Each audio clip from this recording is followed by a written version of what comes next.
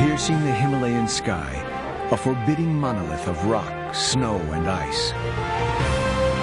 Raw, unyielding, K2, the savage mountain. More deadly than Everest, K2 seduces the best climbers on Earth. Some will reach the summit.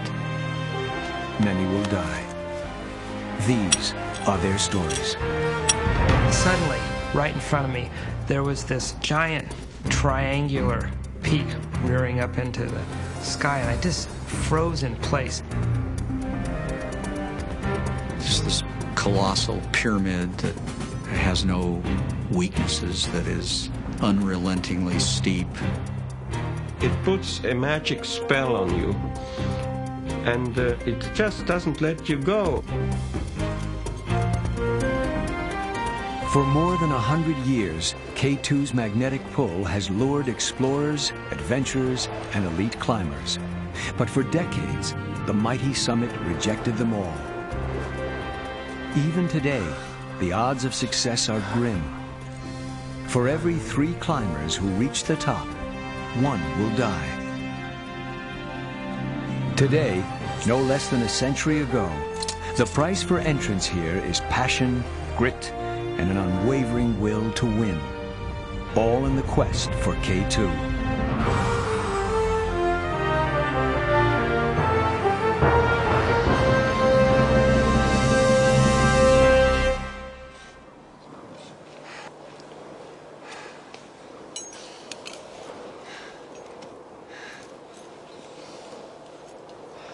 August 18th, 1990. A 4-man team struggles upward on K2's treacherous North Spur. Here, above 26,000 feet, there is no room for error.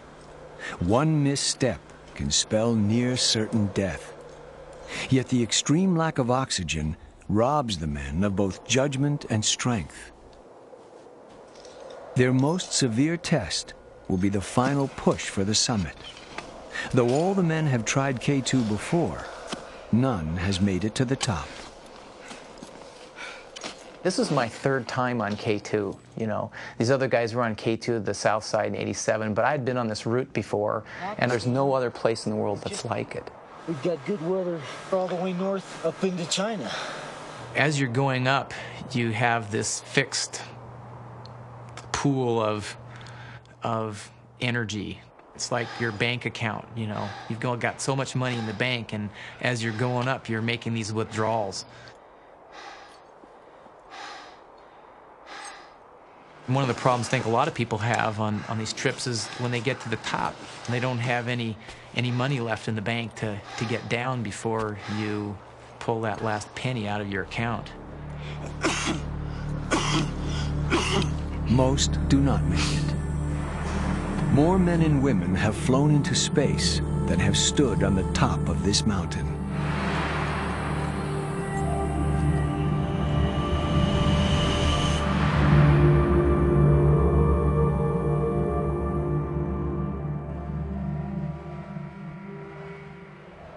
K2 is part of the Karakoram, a mountain range to the northwest of Mount Everest, at the border of Pakistan and China. The first known record of K2 dates to 1856. Lieutenant T.G. Montgomery arrived in the Karakoram with a mandate to map the farthest reaches of the British Empire. A mountain range loomed before him, but he was unable to cross the last 130 miles to reach it. He sketched the most prominent peaks as K1 and K2. K1 was later found to have a local name, Masherbrum. But for the bigger mountain, the surveyor's stark label, K2, held fast. Word of the discovery sparked interest among explorers worldwide, but the region was so remote and inaccessible, the mountain was often called the Third Pole.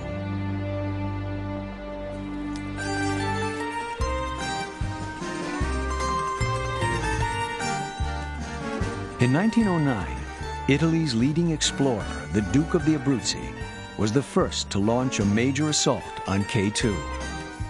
Armed with a huge team of men and supplies, he spent months traveling by boat, foot, and horseback, simply to get there.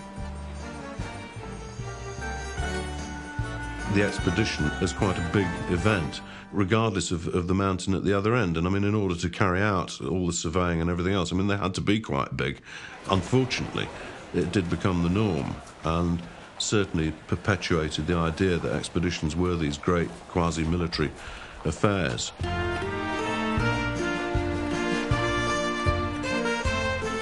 The Duke's base camp was the center of operations. From there, he planned to ferry supplies up the mountain to a series of higher camps, and eventually, the summit. He began a careful reconnaissance, looking for a route to the top. The expedition was documented by the world-famous mountain photographer Vittorio Sella.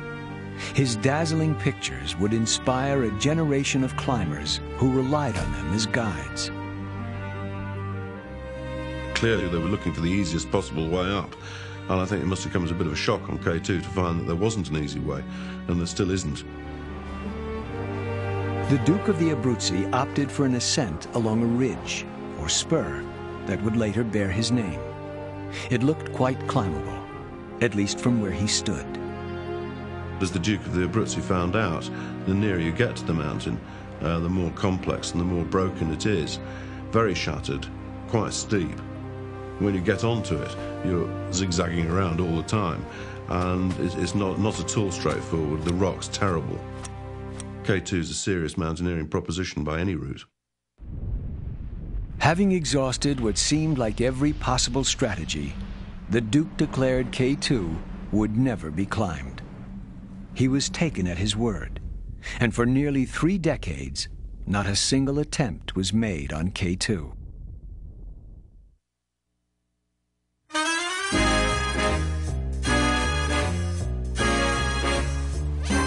In 1938, the American Alpine Club sent a team to K2 to prove the Italian wrong.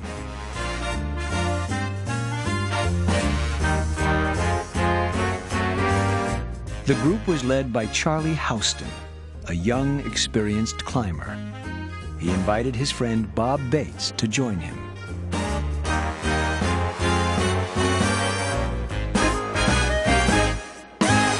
The Alpine Club said, you guys go out and find the route, scout the mountain, and we'll send a really strong expedition next year.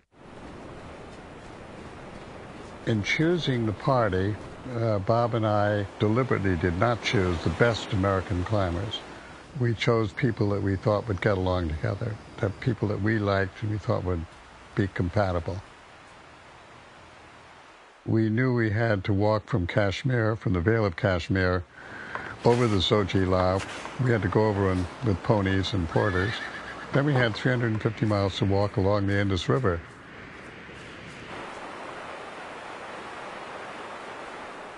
We were traveling through these enormous rocky mountains.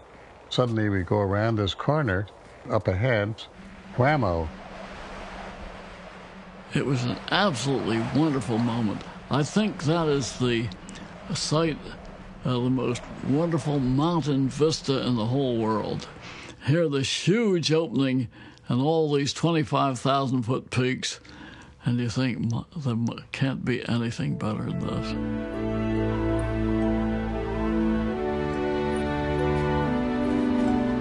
After attempting routes on 3 sides of the mountain, they returned to the same one chosen by the Italian Duke. They named it the Abruzzi Spur in his honor.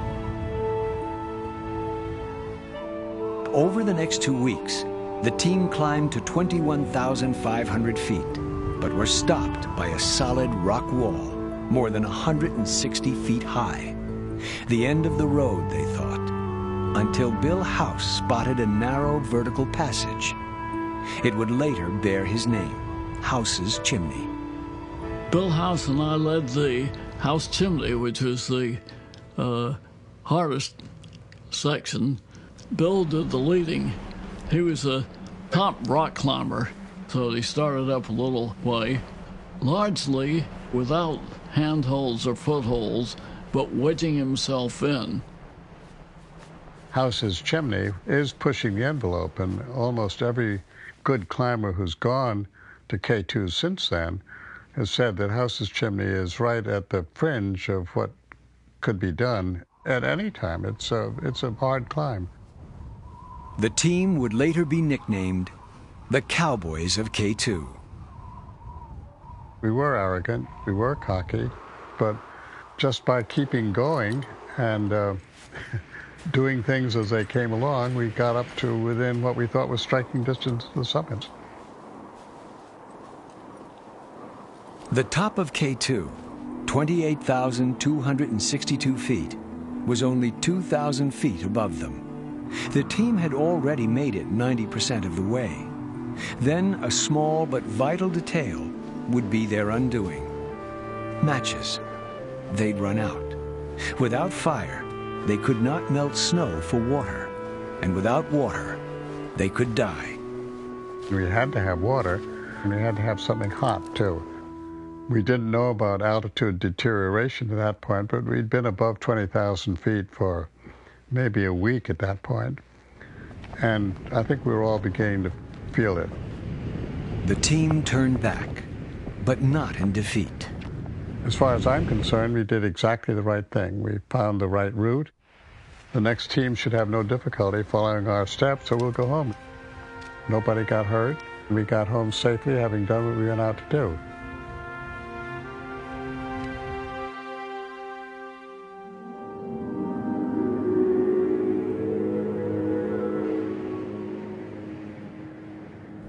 Back in the United States, one man scoffed at the idea that any mountain could beat a climber down. Fritz Wiesner was certain he had the ability and tenacity to do what Houston's team had not. Known as a brilliant rock climber, he had a score of successes to his name. But his personality was perhaps as well known as his skill. When Wiesner went to K2 in 1939, A, he was by far and away the strongest climber on the trip, and B, he was an autocrat. Wiesner saw himself as the leader and led from the front, as opposed to Charlie, who was the great democrat. And Wiesner's idea was that if you're strong enough, you follow me, and if you're not, you fall by the wayside. In the midst of an economic depression, money for the expedition was hard to come by.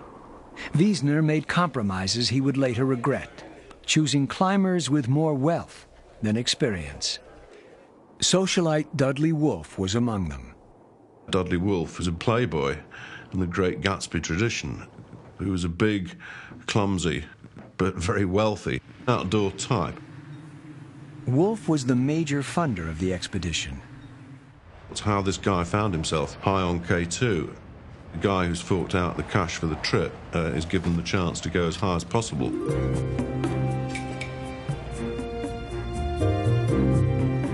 As the weeks passed, Wolfe was desperate to prove himself. He amazed everyone by climbing higher than most of his teammates, beyond 25,000 feet. But it was only with Wiesner's help. Wiesner actually did have quite a lot of time for Dudley Wolfe and felt that, because of his enthusiasm and his commitment, he should try and get him as high up the mountain as possible. But he did it in what many people would now see as being a particularly reckless way. Finally, Wolfe grew too weak to go on. He would wait in their nearest camp for the rest of the team, while Wiesner and Sherpa Pasang Lama pushed for the summit. When he got to what's now known as the bottleneck above the shoulder of K2, he saw that it was threatened by an enormous band of ice, and he opted for safety and tried to the left by climbing some technically very difficult rock, iced-up rock, with a Sherpa who wasn't really equipped to do this. And he'd very nearly done the difficult bit, and the Sherpa came to his senses and said, there are ghosts up there and we're all going to die, and refused to pay the rope out. Wiesner wanted to try again, but needed to go down for more equipment. He left Dudley Wolfe resting high on the mountain, and promised to return for another summit attempt. A judgment debated to this day. The strongest member of the expedition, Wiesner, left the weakest, and that was the really fatal mistake, that once Wiesner had gone down, leaving a guy on his own in a tent at just about 8,000 meters, Wolf was probably doomed, even at that stage. In 1939, nobody knew that Wolf had been too high far too long. As Wiesner and Pasang Lama descended, they found that each of their camps was deserted. The Sherpas had thought the climbers above were dead. Finally, Wiesner and Pasang reached base camp nearly 24 hours later. Dudley Wolf was alone, more than 8,000 feet above them. But Wiesner, the man who had helped Wolf up the mountain, was far too weakened to get him down. Sherpas mounted a rescue attempt, climbing an astonishing 6,500 feet their first day.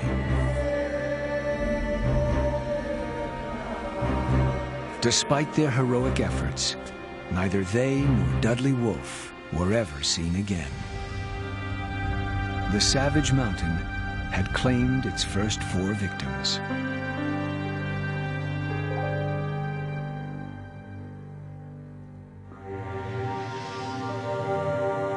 Even today, K2 exacts its deadly toll. The mountain is no less savage, the summit no less remote. You're always conscious that this is a dangerous place and others have died around you.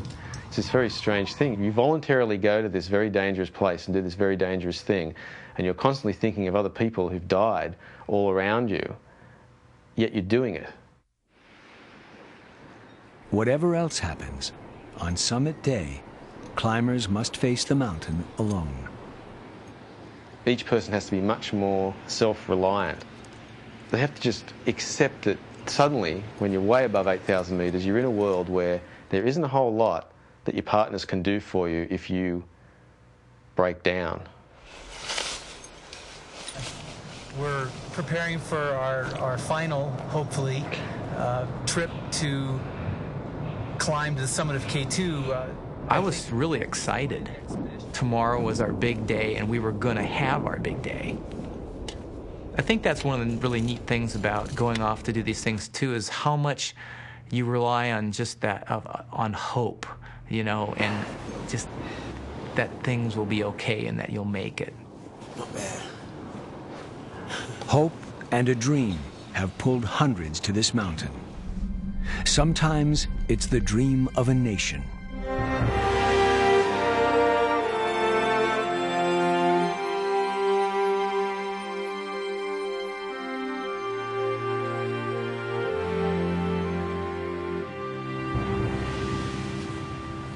In 1954, when Ardito Desio led the big Italian expedition, it was in the wake of the Brits on Everest.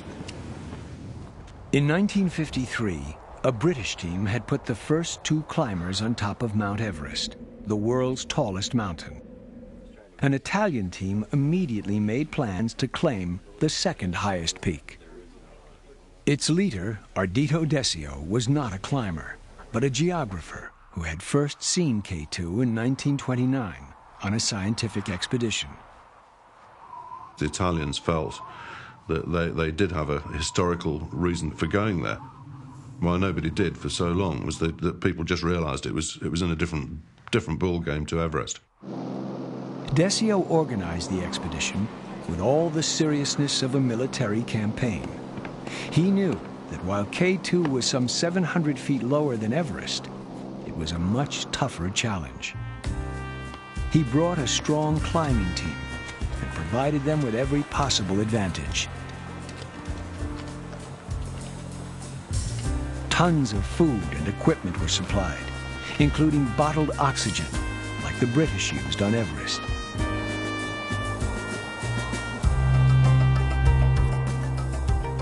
It took 500 porters to ferry this massive load.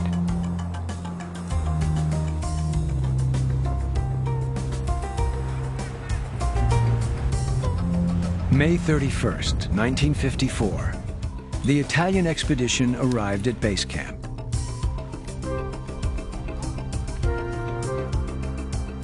Desio had brought radio equipment, which he used to talk to his climbers as they made their way up the mountain. Often he spoke to them just to offer encouragement, because despite all of his best planning, the savage mountain pounded his team. One climber paid with his life, and for more than 2 months, others were besieged by illness, injury, and exhaustion. But Desio urged them onward, proclaiming, "The honor of Italian mountaineering is at stake."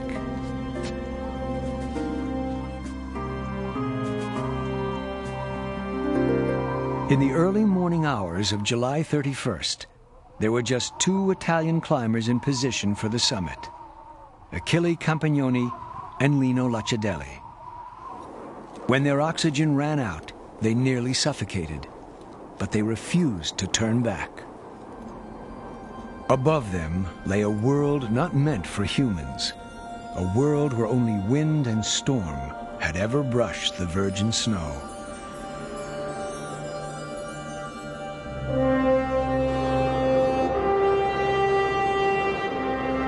12 hours later, the Italian and Pakistani flags waved proudly from the summit of K2.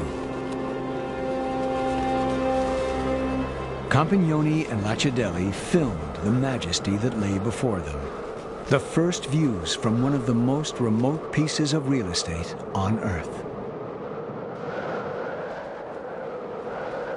The pictures came at a price. Campagnoni had removed his gloves to operate the camera. He would lose several fingers to frostbite.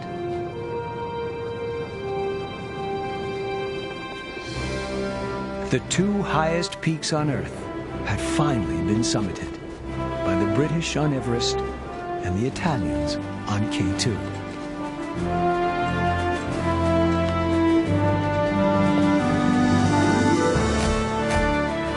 The Italian climbers received a hero's welcome, as Professor Desio had predicted. He had told them, if you succeed in scaling this peak, the entire world will hail you as champions.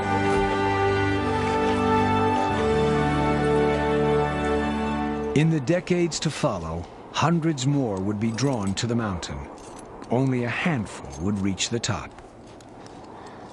Even today, with the most modern advances, no one is truly safe on these savage slopes. Woo, baby!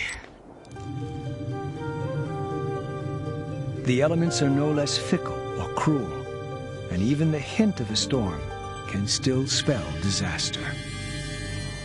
The thing is, when you're going for the summit and you wake up to a clear blue sky, your ambition and the nature of your desire to get up there and get to the top and then be done with it is such that you'll probably take the chance and try and outrun the storm, which is certainly how a lot of people have died on K2.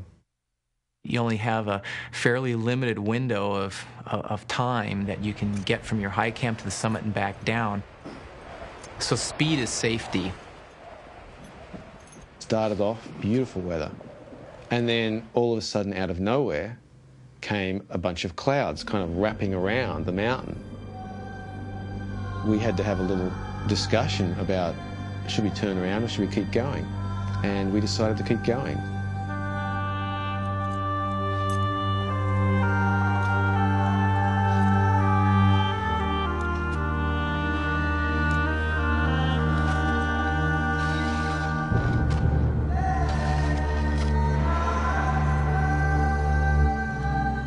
The men took a huge gamble with their very lives.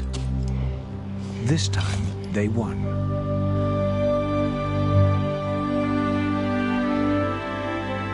We did outrun the storm, but we could easily have been completely wrong in our judgment, and an hour after continuing up to the summit ridge, we could have been pinned down by winds and still be there today. They summited K2 and survived, but like all who came before them, they had done more than climb a mountain. Ignoring every risk, they pursued a uniquely human quest.